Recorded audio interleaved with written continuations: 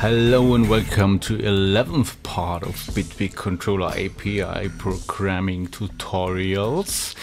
And in this part I want to look in the support for Open Sound Control OC. There is a dedicated API to do OC commands, receiving and sending OC commands. I will not give you an introduction in this tutorial to OC. If you are interested in that, watch my tutorial about the Driven by Moz extension, which also supports specific commands for OC. This is for you here if you want to attach Bitwig to a specific software, specific hardware, which speaks a specific OC language, which means there are very specific commands defined for this protocol. And to do this, we need to look into two directions. So you can connect to an OC server, or you can trigger commands on that OC server, and the other direction is that you set up your own OC server running inside of Bitwig to receive commands from the outside world and to which you can react. To show you this, I created again a simple JavaScript as we learned in the very beginning of this tutorial, and in the init function, so our entry door to OC is again the controller host, and there is a function to get the OC module, and via this OC module we can create both a server and also connect to servers. The first direction is very easy, so we want to send commands outside to another server, and you simply need to call this connect to UDP server function. You need to give the address of the server. So here I choose localhost because the software is running on the same computer as I run Bitwig, and you need to give a port on which this server is running. We don't need to understand this for a minute. This is if you want to have answers, expect answers to the commands you send out. You can directly connect here your handling code for the responses you might get. This is the same feature we will look into when we set up our own OC server in a minute. To send out a message, I created this example function here, and there is a simple command called send message. You give here your address of this OC message you want to send out, and here you can add all of your parameters. So I added here as an example a string, and there is also support for OC bundles, which gives you a performance optimization. If you send a lot of messages at once, it's always a good idea to wrap them into such an OC bundle, and all you need to do is call start bundle and end bundle before and after your number of messages you send out. Switching to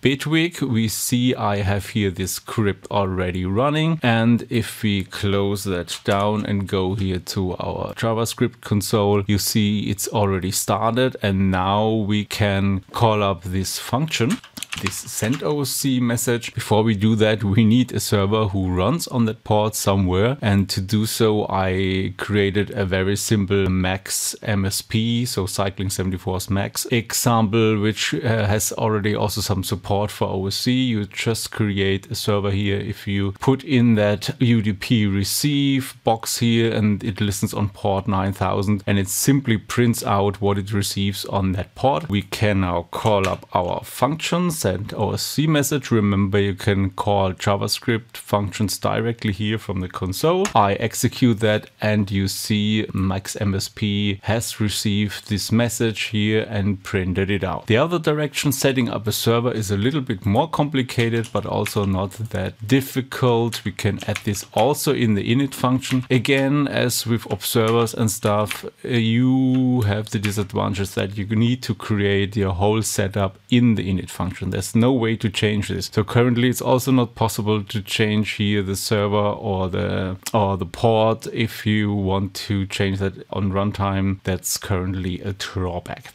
Okay, so receiving, we also need the OC module we got already up there, and now we create such an address space, which is already we used also up here. And now to this address space you can register methods, and these are the methods, so the language that your server speaks. You can also say that you want to have some debug output. If then Bitwig receives such a message, it prints out how it got processed by your registered methods, but you should turn it off for a real running system and only enable it for debugging. You could also maybe attach this function to a setting so you can turn it on and off in user interface of the settings of your script.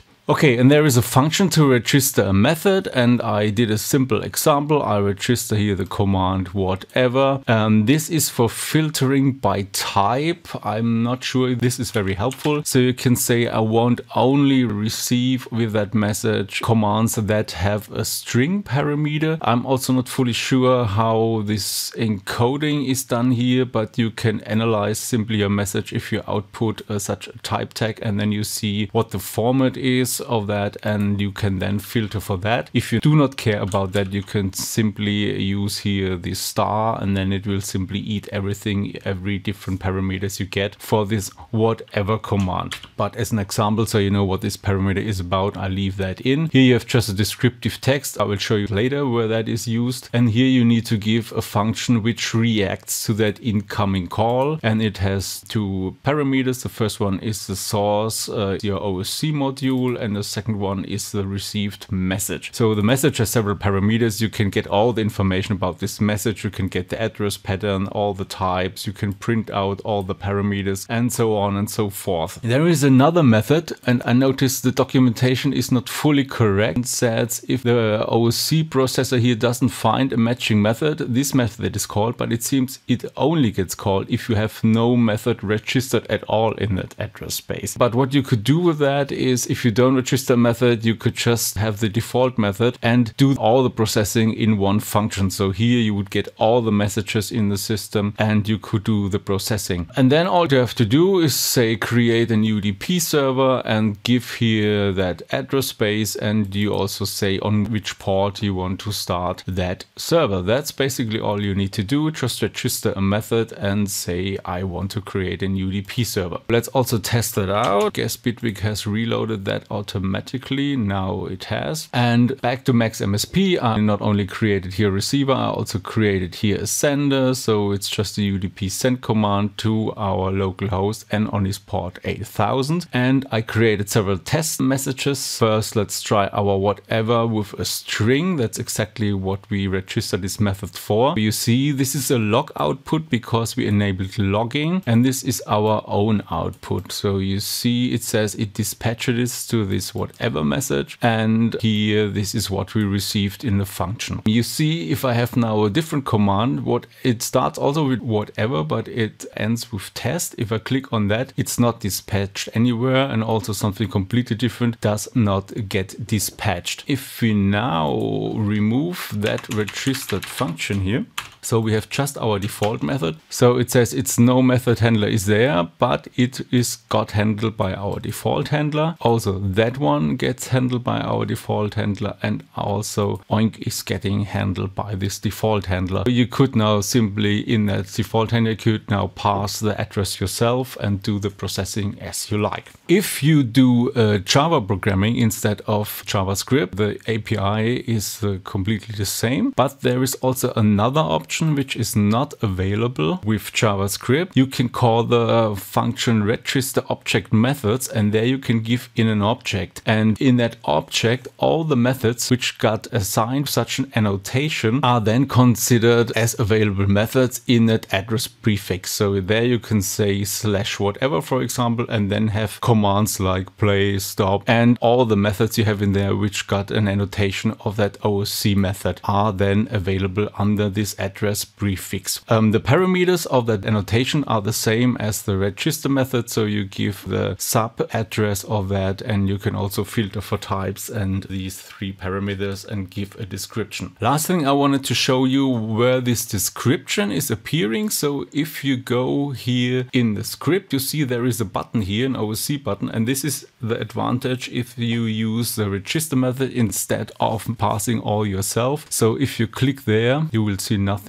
because we removed the original code. So, and then if you click here on this OSC button, you will see all the registered methods we have, and you will see there is this whatever function available, and here you see the descriptive text. So it's very easy to print out documentation for your API. And this empty address space is the one we created in the beginning for sending out messages. So there we have no methods. Yeah, very quick overview, but I think it's also very easy API to OSC. And until the next time, write some funky code.